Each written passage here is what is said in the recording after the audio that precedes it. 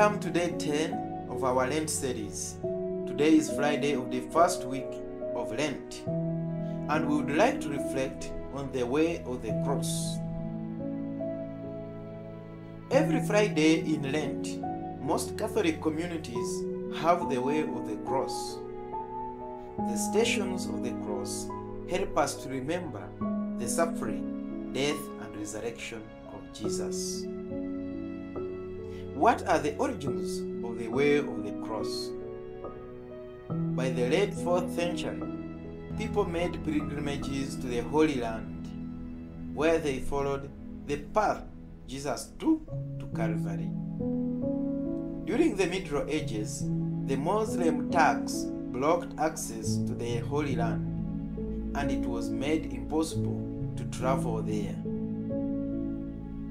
In 1686, Pope Innocent XI, realizing that few people could travel to the Holy Land due to the Muslim oppression, granted the right to erect stations in all their churches, and that the same indulgences would be given to the Franciscans and those affiliated with them for practicing the devotion as if it was an actual pilgrimage.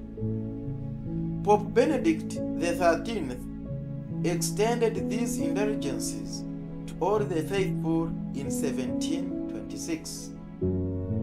5 years later, Pope Clement XII permitted stations to be created in all churches and fixed the number at 14. People created a Via Dolorosa, which means sorrowful way, in towns and villages. They erected paintings or sculptures depicting the Passion of Christ along a processional route or inside a church. And how did the stations of the cross come up to 14 stops? Are all of them mentioned in the Bible? We see that although not all the stations along the way of the cross are mentioned in Scripture, each may be considered as an extension of an event that the Gospel records. The Catechism of the Catholic Church teaches that the Church does not derive her certainty about all revealed truth from the Holy Scripture alone. Both Scripture and tradition must be honored. Catechism of the Catholic Church, number 82. Thus, although the stations may not all be mentioned in Scripture, meditating on them is one way to identify ourselves more closely with the sacrifice Christ offered for us.